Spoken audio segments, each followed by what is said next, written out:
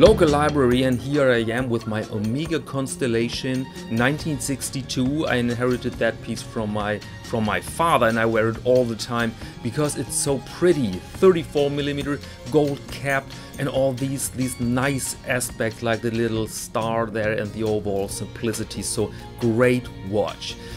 And my last read here was the comic series Gung, 5 books out there, and it's basically teenagers against monsters in a dystopian world. It's drawn in the style of, let's say, 80s TV anime, so not really my style, but it's a great story, and so thumbs up.